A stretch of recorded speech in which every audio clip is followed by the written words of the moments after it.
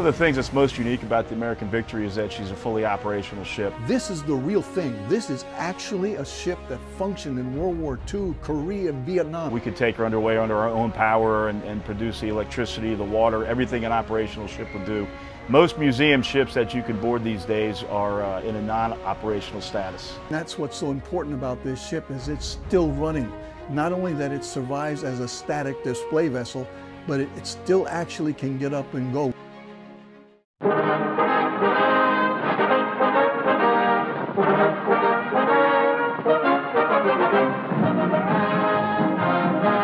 This is a war of cargo ships. The shipyards of America are working day and night, but building them is only half the job. The SS American Victory was part of a shipbuilding program that brought victory to the United States and to the world in World War II by delivering the goods the troops needed to win the war. Bullets, bombs, beams, telephone poles, tanks, trains, you name it. These ships were capable of carrying those through a variety of methods. Really, I don't know if that's reflected enough in the history books, but this ship and the ships like it were really the mainstay of that war effort. This ship was built in 1945. They laid the keel, I think, about the first day of April to the last day of March. And 55 days later, she was launched. For the invasion of Japan at the very tail end of World War II, and if you're familiar with your history, that invasion did not happen. So the Victory ship went on to serve in the rebuilding of Europe, some of the island hopping campaigns, as well as serving in Korea and Vietnam. She's one of 534 Victory ships that were built during World War II.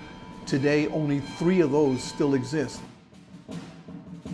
It served all the branches of the military and was crewed by the Merchant Marine, which is a little bit of an underreported service during World War II. In fact, had the highest casualty rating of all the services in World War II. It's one giant artifact that people can explore and really put themselves back in time. The American Victory looked really rough when she first got here. It took a lot of paint and powder. It took a lot of elbow grease from a lot of great volunteers to get her into shape. I have been volunteering on the American Victory for over 18 years now. The people who work on it are keeping this ship alive. They're keeping history alive. So there's a link between the past and the future. This is the link. Come on, follow me. We're standing between the boilers right now. That's the port side boiler, and over here is the starboard side boiler. And one day when I was down here, I began reading this plaque. And the boiler was built in Louisville, Kentucky.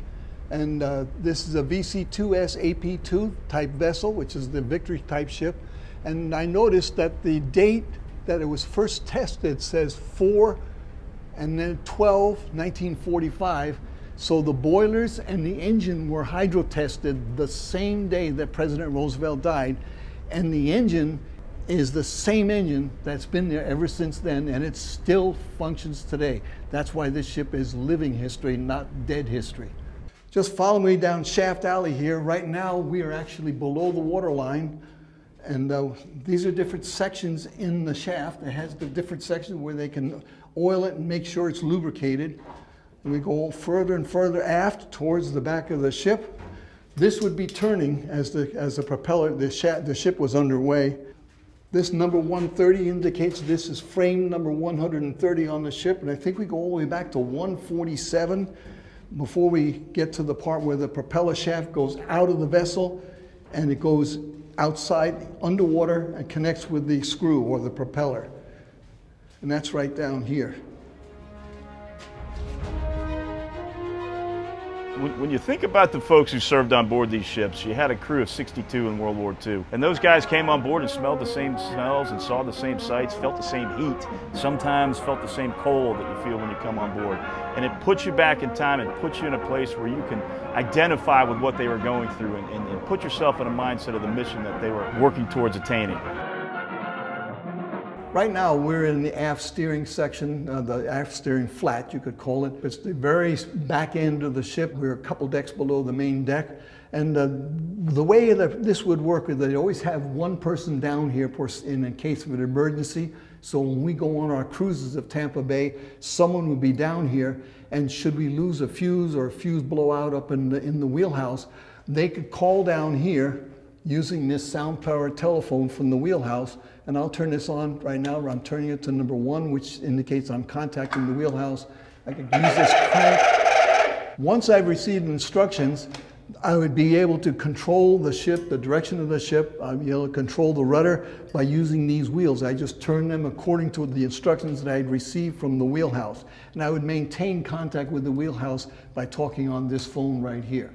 And so we can actually steer the ship from here, even though I cannot see outside. I just obey orders and tell whatever the helmsman was telling me to do. I do it down here in aft steering. While the American Victory is no longer operational in a maritime capacity, she still serves an amazing role in our community. We do a lot of training for active duty and reserve troops.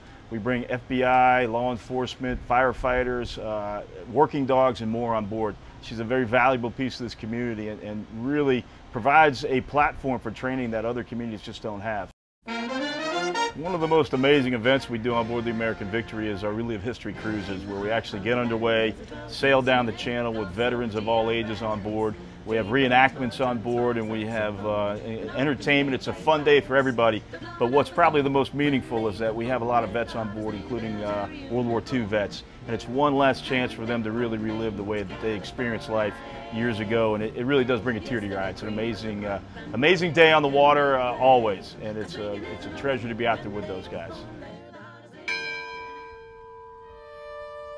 It's called the American Victory Mariners Memorial and Museum Ship, so it is a memorial.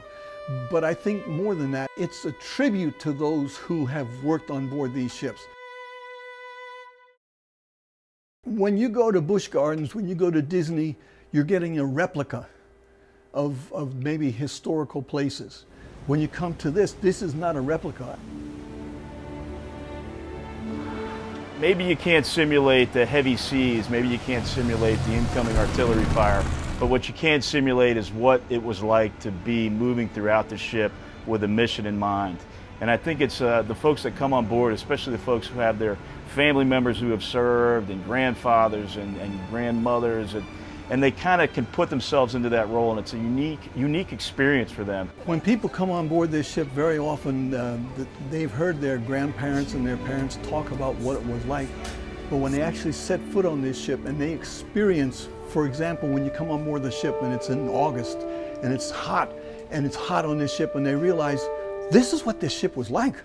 Even for a few minutes, they are experiencing what their loved ones experienced 70 years ago. That helps them to appreciate what it was like to actually live and work on these ships that many years ago.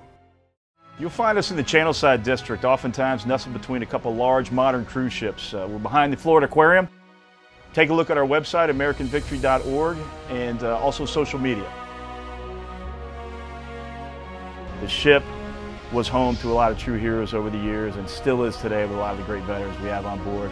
It's a treasure to come down, and I encourage you to get down here and experience it yourself.